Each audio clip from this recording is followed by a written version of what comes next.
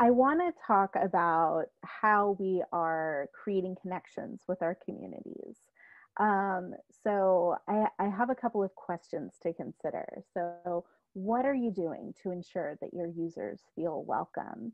One of the highest compliments I've ever been paid as a archives instructor is that the students felt welcomed, that they had gone to this other archive and they were scared to touch anything. And then they came into the Schomburg Center and there were materials sitting at a chair that they were supposed to sit at. And I told them to pick it up. And they were terrified. But at the end of the session, they were so comfortable and they had thanked me for making them feel comfortable. So, what are you doing to make sure that your learners, whatever the age they are, feel like they're supposed to be there learning?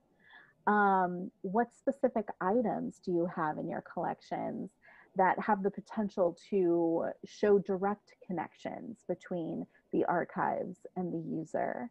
So, looking back at the Black Panther Party collections, and showing like the rage and the hurt of that community that is still happening today. That is one way to show connections. I enjoy showing playbills because they haven't changed a whole lot.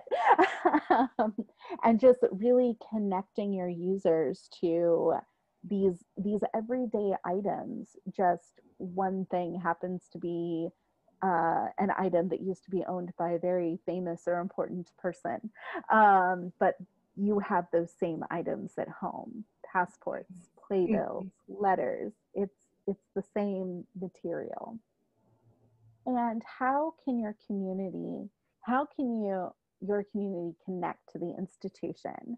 So the New York Public Library right now is hosting pandemic diaries, where you can submit a recording of yourself talking about how your experience has been during the COVID-19 pandemic.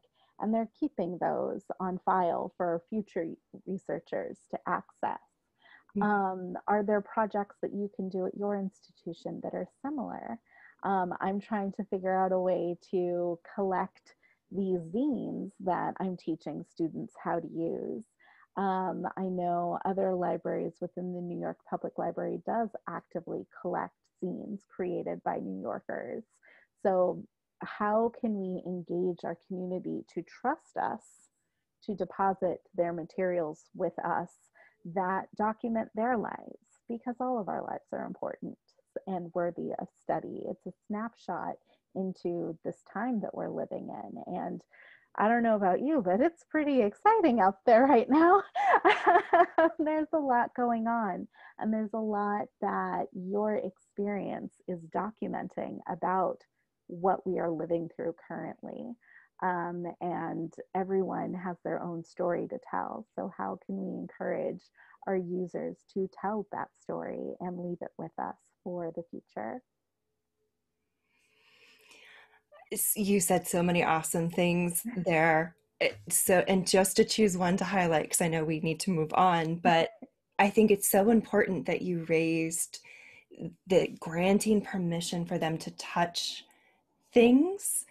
Mhm. Not only does that help break down that overwhelming intimidation barrier and help them feel welcome, it raises the what I call touchstone experiences, whereas archivists, like that is our pleasure. Like that's why we're in the gig, is to touch history every day.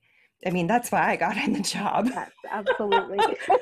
And in touching those things, like you are literally connecting yourself to that history, and there's such an alchemy to that physicality of it. And I think that's just such a wonderful way for you to grant them permission that they didn't necessarily need, but to break down and invite them to touch the things, because that history is there for them too. So I think that's just such a great way to do that.